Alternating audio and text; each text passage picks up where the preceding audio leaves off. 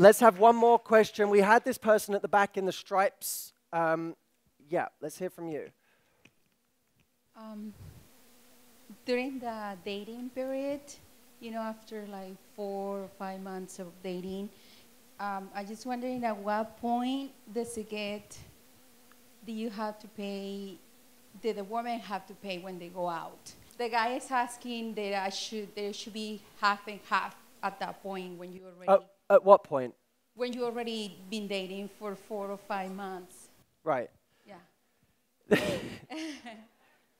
Look, okay, to give you a quick answer on, firstly, I think we should just deal with the who should pay thing to begin with. When you're on a date, who should pay? I know. I mean, that's what I told them. You know, I'm sorry. But I would say, I'm dating. We're dating. But here's the gentleman here. Okay. He's supposed to pay. Yeah, that's what I told him. But you're supposed to have sex with him whenever he says. No.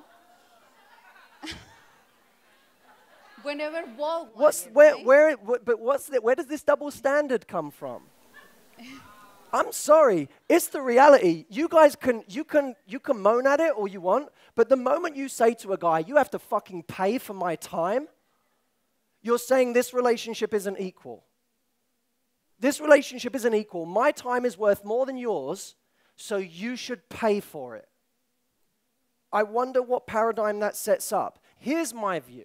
If you go on a date with a guy and you don't offer to pay your share, you weren't taught right.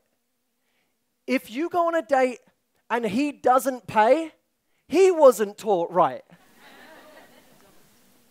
I can tell you right now, if I was dating someone and they never offered to pay, I wouldn't be dating them.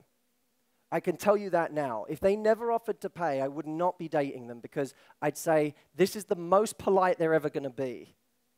And they're not even trying to pay now. What does that say about my future? But look, let me come at this from a different angle. I will always treat my partner how I would treat my best friend. And I wouldn't apply a different standard to my partner than my best friend. I wouldn't say to my best friend, let's always go out to dinner and you always pay. I'd say, let's be teammates here in whatever way we can. And maybe, by the way, proportionately, what you can do is less than what he can do. That's a different thing. If he says to you, I want to go stay at the top hotel in Big Sur this weekend, and it's $1,500 a night, and you say, I don't have the money. It's his job to say, it doesn't matter. I didn't do it so you could pay. I did it because I want to go and I want to take you. Great. That's what that is, right? Or if you both agree to go on holiday and you have 1/5 of his earning potential, you say, I want to contribute to 1/5 of this holiday. It's overly simplistic, but you get what I'm saying, right? I'll contribute on the level I can contribute. Let me tell you what means something to a guy. Trying. That means something to a guy. When he feels that you're not even trying to contribute, that's when he feels used. Because any guy who's really confident and self-respecting, if the woman never is even trying to contribute, he feels like he's being taken advantage of. And it has nothing to do with money. It has to do with the lack of gesture.